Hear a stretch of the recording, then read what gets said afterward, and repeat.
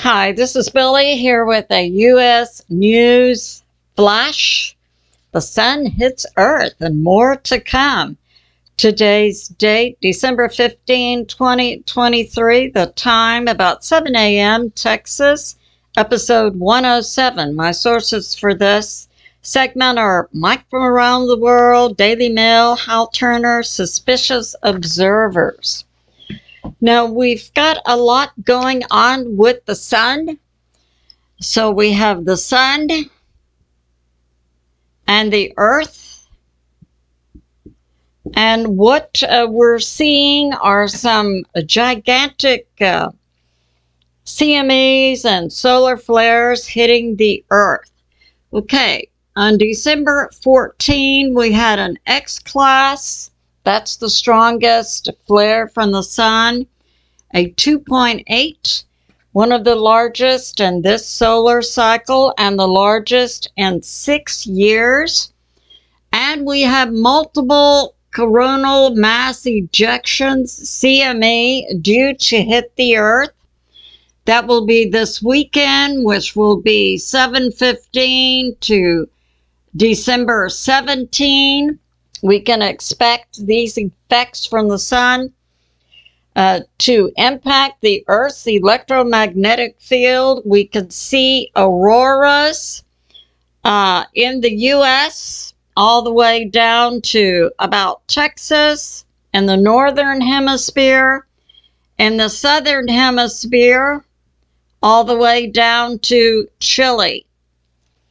Now, we recall in 1859 we had what's called the Carrington event, a massive X-class flare that at that time took out all the telegraph wires and actually electrocuted some of the telegraph operators. That's the significance of an X-flare.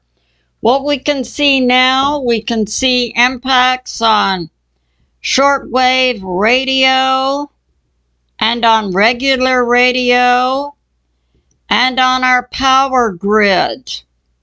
And we've seen something occur in New York City. I'll cover that for you.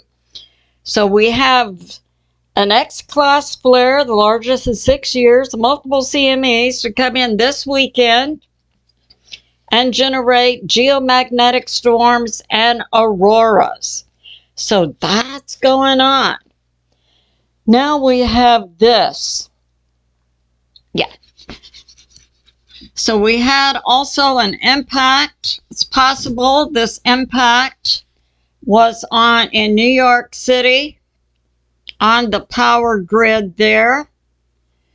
We had an explosion or a rumble at Con Edison, which also affected, stopped elevators in the subway for about 20 minutes.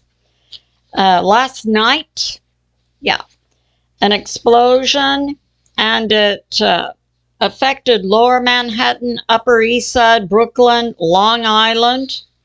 And it's believed to be a fault in a high-tension transmission line. And that's the type of effect we would expect from this X-flare and CMEs coming in. We also have this report, and it's anticipated we'll have more impact from the sun. Now, if you were a large company, you would most likely have some information. So we have the second largest manufacturer of electric components needed for power grids, as reported by Hal Turner. Beginning in January of 2024, there's going to be like a 6-month wait for parts.